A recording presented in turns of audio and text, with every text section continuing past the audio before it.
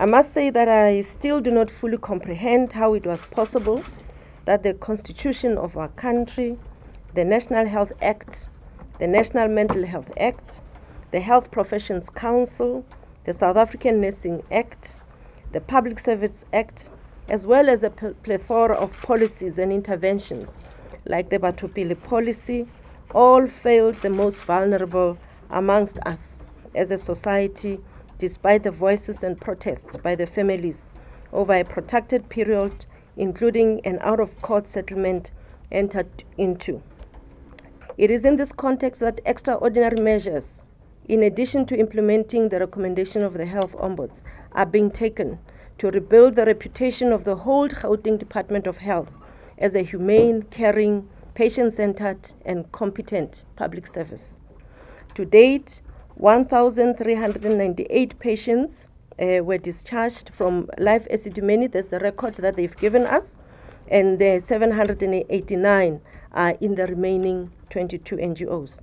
There are patients who were discharged home. The Gauteng Department of Health will, together with the National Department and the Premier's Office, implement all recommendations of the Ombudsman. We will also continue to work with family representatives and constantly update them on the progress that has been made.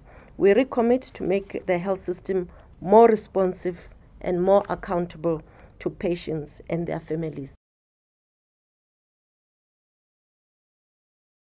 Having been asked to come, it was a very difficult decision. Maybe I must say it. I was very emotional. Emotional because it's as if all the efforts were in vain. And also emotional because it's as if we haven't mentored enough. Also emotional because I'm still an adult citizen of this country. And all of us, as adult citizens,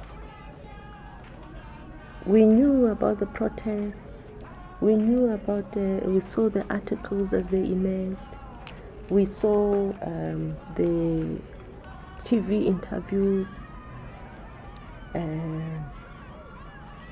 We didn't understand fully the depth of this matter. And why I accepted to come back is because I would like every South African to also take responsibility. Even though we're not directly there, but all of us to say it's happening in our democracy whilst we live. And we need to say, what can we do together? Yes, those that were directly responsible must be held accountable, but what else do we need to do? And I'm available from those that believe that they've got ideas on how else to ensure that this never happens again.